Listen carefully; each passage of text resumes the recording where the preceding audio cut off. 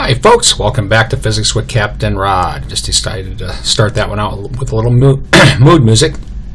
Alright, so I'm making this video here to help demonstrate how to apply or how to draw free body diagrams and apply Newton's second law. So what we're looking at here, we've got this rocket ship, and in this problem we're going to imagine that this rocket here has a mass of 1,000 kilograms. It's not a particularly big rocket. We got this young lad here riding the rocket here named Timmy, looking out the window. Everybody wave to Timmy. And in this example, we're going to imagine that this rocket is accelerating up at 7 meters per second. And we're going to try to calculate a couple of things. One, we're going to try to calculate the thrust produced by the rocket. And then two, we're going to try to calculate what I call W sub t here, and put in parentheses, Timmy's apparent weight in the rocket. Like, if Timmy were standing on a bathroom scale while he was in this rocket, what would that scale read? All right, so we're going to take these one at a time. First of all, let's talk about the rocket. So I'm going to draw a free body of the rocket. So to do that here, I'm going to need another picture of it. And if we think about the forces acting on the rocket, let's start with this. Gravitational force acting down equal to mg. Now, this is a free body of the rocket. So this m here, I should put a little m sub r on it. It's the rocket's mass. Now, technically, we could say it's the mass of the entire system here, but the 60 kilograms is not that significant compared to the 1,000. I'm just going to use 1,000 kilograms for when we calculate that force. All right. Now, the rocket in this example is accelerating up, and I tried to demonstrate that with these pictures. See how this distance and then this distance, the second one is larger, and the next distance would be larger yet, and so forth. All right, and that's because the rocket engine, when it's on, it's shooting gas out the bottom, and it produces an upward force on that rocket, and that's sometimes called, or that's the force I'm calling the thrust in this example. I'm going to put T here for thrust.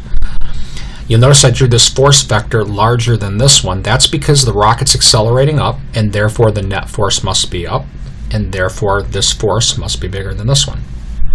Now, we're going to ignore air drag for this example, and we're going to assume these are pretty much the only two forces acting on that rocket. All right, next we apply Newton's second law, which is net force equals mass times acceleration. Now remember, Newton's second law is a vector law. Now, what do we mean by net force? We mean the sum of all forces acting, and I'm going to be applying this law in the upward direction. Remember, Newton's second law is a vector law, which means you apply it by direction. You have to define a direction to call positive. My standard rule of thumb for writing Newton's second law equations is identify the acceleration direction. If you can, call that positive. I know the rocket is accelerating up. That's why I'm calling up positive. Now, when we write our force equation here, we've got the tension up, gravitational force down. So the net force is going to be T minus mg. Keep in mind that this mass is for the rocket. I'm going to put a sub r there. So here's an expression that's good for the net force acting on the rocket.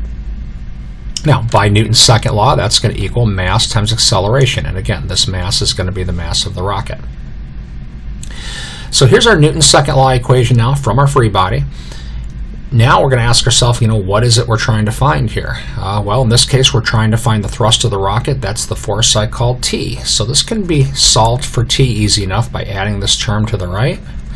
We're going to have m sub r g plus m sub r times a. And now I can put in numbers and calculate a value. I'm not going to bother writing the numbers. I'll let the reader do that, or whoever's watching the video. I'm going to try to keep this a little shorter. And when I calculate a value, I get about 1,680 newtons. Oops, I got a feeling that... Oops, missed a zero there. I'm sorry. 16,800 newtons. There we go. Or let's just say approximately 17,000 newtons upward. So this rocket is producing a thrust of about 17,000 newtons to accelerate this rocket upward. All right, next we're going to look for Timmy's apparent weight. It's a very similar problem, really. I need a little room here, so I'm going to take this and scale that down, but leave it where we can observe it. And now, to get the weight of Timmy, that's a force acting on Timmy, so let's start with this. That's why I already had that sitting over here. So here's a picture of Timmy sitting inside this rocket, or I should say standing inside this rocket. Let's start putting forces on Timmy. So the first one we're going to consider here is the gravitational force down. Usually calculate that by mg, and again, this mass is going to be Timmy's mass. Now, I always give people this advice. Forces come in two types, field and contact forces. In a typical first semester physics course, gravity is the only field force that you deal with. All other forces are coming from direct physical contact. In this case, presumably Timmy is standing on some sort of surface in the rocket, so there's forces applied here at Timmy's feet. Those forces are going to be upward, and those are what we would typically call normal forces, because those forces make a right angle to the surface that Timmy's standing on. Again, I drew this force vector larger than this one because the rocket is accelerating up. Timmy's in the rocket, therefore Timmy also is accelerating up, and therefore this force must be bigger than this force. Now you'll notice that this thrust force here that we calculated does not appear in this free body, and it shouldn't, because that thrust is acting on the rocket. It's not directly acting on Timmy.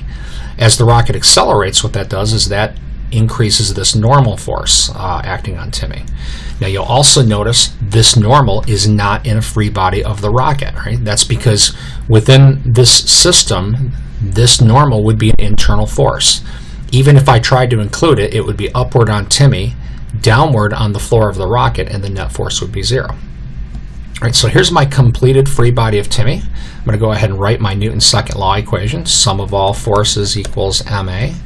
Again, up positive because Timmy's accelerating upward. So when we look at these two forces, we're going to have n minus mg. Now keep in mind that mass is Timmy's mass. There's an expression for the net force acting on Timmy, equals ma. And again, that's got to be Timmy's mass at that point.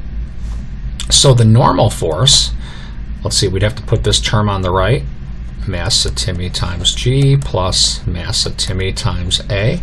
And you go ahead and put numbers in with using 60 kilograms here and here.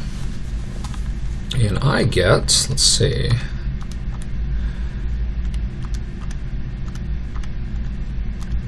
I get about 1,008 newtons.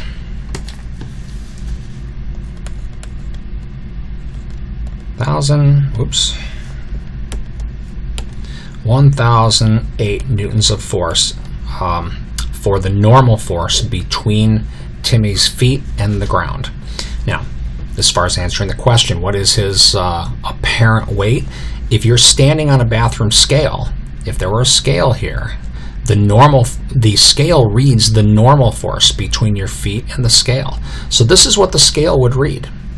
And therefore that is what I would call Timmy's apparent weight while accelerating up on the rocket. So again, the purpose of this video is to provide examples of how to draw free body diagrams and apply Newton's second law. Some highlights here.